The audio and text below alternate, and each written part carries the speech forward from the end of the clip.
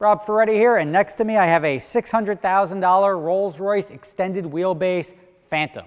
Now, why am I showing this to you? Because to me, spending $600,000 in a luxury car is not in the cards for me. It's just mind-blowing to me, very surprising. And you start to wonder, like, well, you can go out and buy an S550 for $120,000, a Bentley maybe $250. What are you getting for $600,000? I'm about to show you some of the options you didn't even know you really wanted.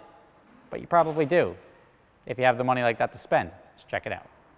Now, if you notice on the wheels down here, the R's are perfectly vertical. That is a Rolls-Royce trademark. You'll never see them spinning. There's some weights in there. This is a free-floating thing in the center of the wheel that the RR will always be perfectly vertical while the wheel spins around it. These tires, you'll notice the front and rear tires.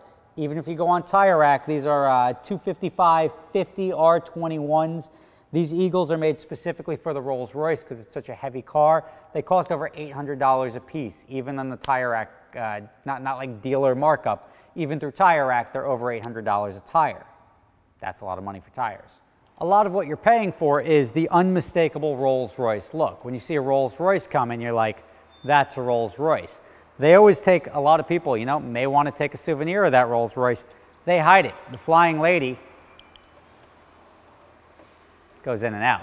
Now, they make a couple different variants of this. I don't know which one this is, but they're all different prices depending on how crazy you want to go. And when you lock the car, that thing will tuck away, and that's the end of the story. Now, the whole thing about the Rolls-Royce, you don't really care too much about the exterior. You're buying a Rolls-Royce to be driven in, especially an extended wheelbase. Let's see what it's like when you go in. Now, I'm just going to highlight some of the things that, to me, are just like, wow, that's really cool. It's worth that much.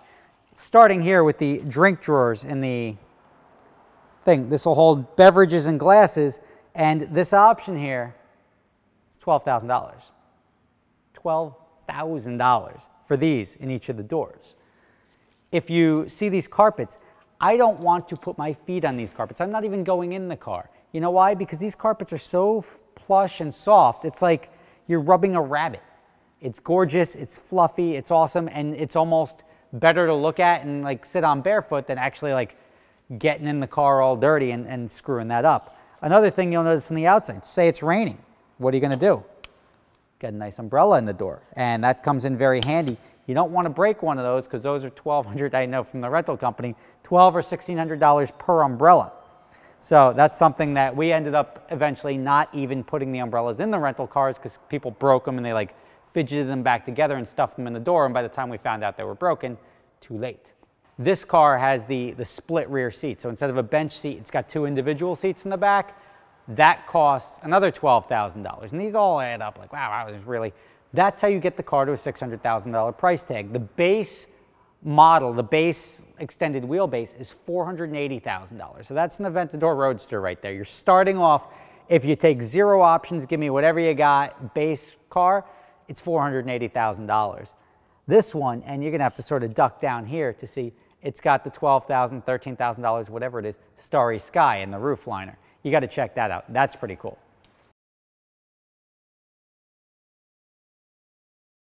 Tinted windows, not enough privacy for you? Here you have the electronic blackout shade that goes across both rear windows. $8,000 for shades. I can do my whole house with shades for $8,000. And it's like bigger than the car. It's like a couple of shades, a couple of windows.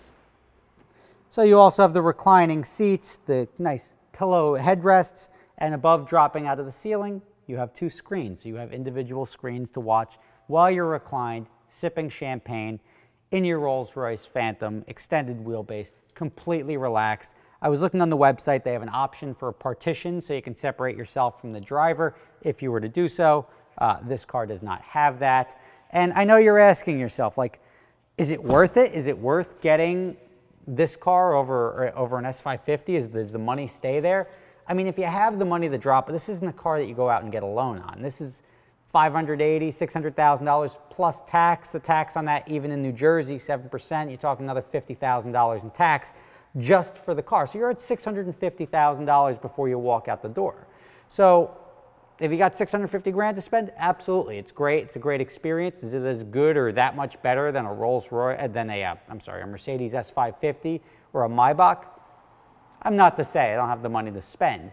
The one thing that is something that I can guarantee is that these cars, if you look for a used 1 or 2 year old car with 15, 20,000 miles on them, they're selling for right around 300,000. So you start doing the math on that, $15,000, $20,000, you're talking like $100, $150 a mile to operate this. They're not even for any maintenance or anything, just in depreciation to drive this thing. Is it worth it to you? I don't know. I don't have the money. If you do, maybe that's just how you rolls.